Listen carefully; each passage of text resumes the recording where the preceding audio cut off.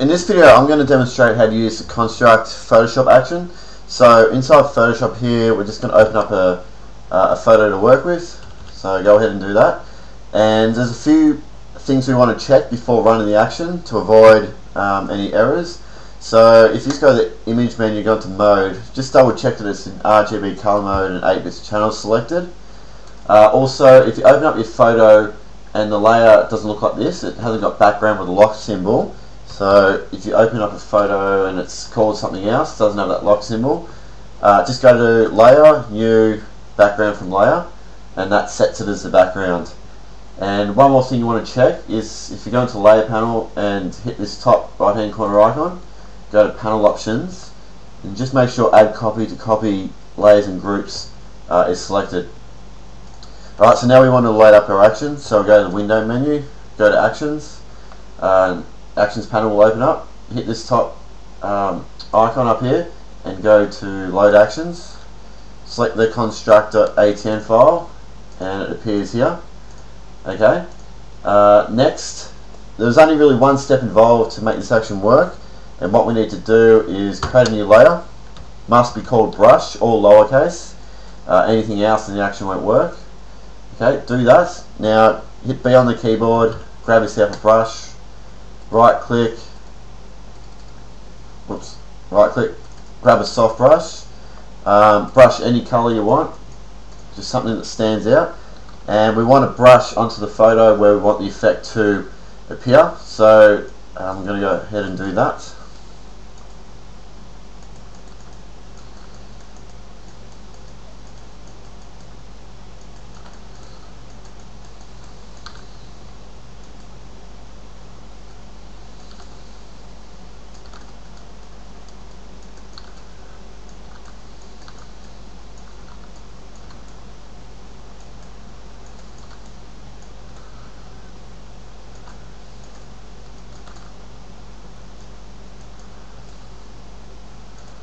Okay, something like that'll do. And with that done, all we need to do now is select the construct action and hit play. Now the action has a lot of commands that it has to run through, so the action goes for about a minute and a half. So click play on the action and go back on the internet or something and then check back on it in a minute and a half time and see what you got. So I'll click play on the action, fast forward the video and see what result we get here. Okay, so the action's finished and this is what we have. So what we'll do, we'll go into the layer panel now and take a look at all the different layers and what we can do to customize this look. Okay, so I'll just minimize, collapse these folders and we'll start at the top. So at the top here we just have the original area that we brushed. So you can see that wherever you brush, the effects really grow around those bounds, as you can see there. So just keep that in mind when you're brushing, and you'll notice that where we brush is where we want to retain most of the detail in the photo. So you can see around his chest, around his arms, it's because we've brushed heavily in those areas. Okay, so turn that one off. If you wanted to run the action again, you can just shift select all these folders, delete them, click play on the action again. These two layers below are just some simple adjustment layers. You can increase the saturation if you want. You can target individual colors, so you can go to the yellow and change the color of that. Oops. Playing around with that. Overall contrast, you can adjust the opacity of this layer to affect the overall contrast of the design. We'll leave that at 0. Here's the main construct folder, so if we turn this one on and off, you can see that that one houses all the effects. And the original photo extract, I'll talk about that one in a minute. And this one here, we have the background's color, so we can just double click on this box and just pick a color. Alright, so let's go inside the the construct folder. And actually first you'll notice that on the folder we have a layer mask, a folder mask. So if you grab a black brush, we can actually brush away where we don't want the effect to appear. So I've got this dot on his forehead, I don't want that there, so I just select the mask and I start brushing to remove it. Okay, that's all you got to do. So you'll find that if you run this action on people, you might get these paint splatter dots over their face. So just use that method to quickly erase anything you don't want. Okay, this layer below is another adjustment layer. It adds a little bit of sharpening to the main area where we brushed. It's very subtle, so you can turn that one on and off if you want to add a bit of sharpening. Add glow. If you turn this one on and off, you can see the effect there. That really varies from photo to photo, the prominence of that effect. So what it does, it really adds glows to the highlights of your photo. So you see around his legs when I turn this one on and off. See that working there. Folder below, paint splatter.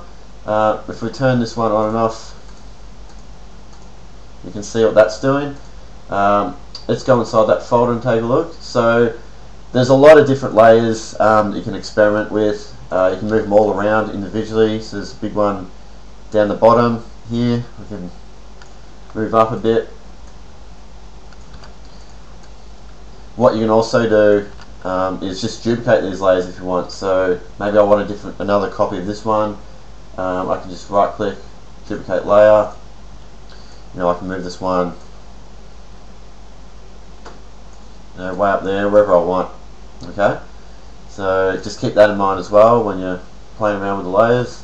You'll notice that when you go inside these folders, there's the occasional solid color layer that we can just turn on, and we can color elements individually. See this one here, I might want to be, let's go a bit of an orange.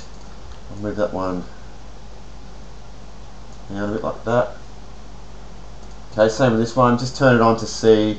So it's these ones over here. So maybe I want these ones yellow. We'll go for a bit of a yellow theme here. Something like that. Okay. Folder below is mix effects. So if I turn this one on and off, you can see. You can also see just by turning folders off, you can sort of build different looks. So if I turn the paint splatter one off as well, you can see we have a look there. Just turn these off, so you can have that as a separate look. You just keep the paint, so you can just mix folders together to build new looks as well. So yeah, inside mix effects, go in here. There's a whole heap of different layers you can experiment with again. So for example, this one, if I move this to the side, you can see it's these lines that we can move around, duplicate as well. What we can do, we can rotate them.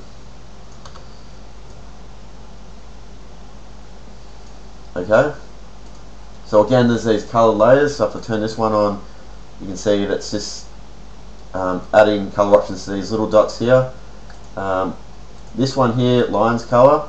If I move this out to the side, you can see that that's some abstract lines we can add some color to. So we'll keep that one orange, I guess.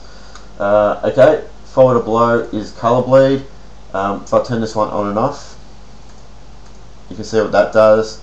So it adds that painted look around the edges.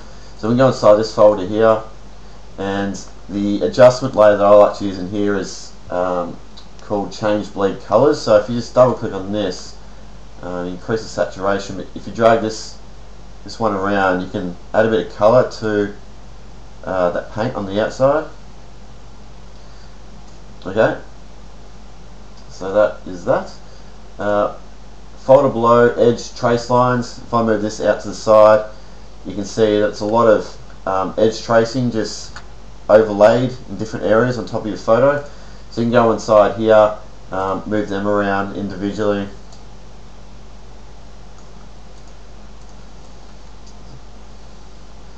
Again, you can duplicate them, rotate them. You can make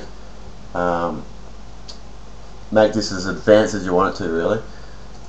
Okay. So the original photo extract, if we go inside this folder, this is I'll just turn these ones off. This is the original area that we cut out. So if I turn on the brush layer, so you can see that there. So all these effects stack on top of where we cut out. Alright, so inside here we can adjust the appearance of that area that we cut out. So for example, this one here, boost contrast. If you adjust the opacity of this layer, we can just boost the contrast of that area that we cut out. So we can go ahead and do that. Adjust the brightness, we can double click on this and play with this slider. Guess the idea is to match what's happening on the outside of where we cut it as well, all these this abstract design. We want it all to blend really well. And the layer above, change colors, double click on that. You can experiment with just manipulating the color of the photo. So in the highlights we might add a bit of yellow, red.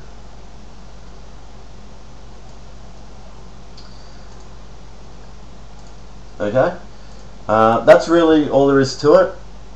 So when you're finished running the action, jump inside the folders, because there's a lot you can still do. You can color elements, duplicate them, rotate them. Just keeps building and stacking effects to build a really cool abstract design in really no time at all. So there's one other action that I've included in this. It's called Finish and Sharpen.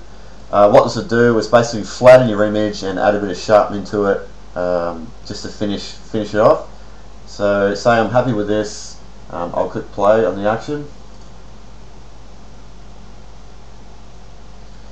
and you'll notice what it's done. It has sharpened up a lot of the details. So we have this layer here called Adjust Layer Opacity, so it's basically how to do that. So there's our original photo, but you'll notice in some cases when I increase this, it's brightening up the image. So you can see it really sharpen up the details there. So this layer above, just use this to adjust that brightness if you want to. So I can bring this back down. So you can just play with that action as well. Alright, so that's it. I hope you enjoy using the action, and please contact me if you're having any issues with it. Thanks.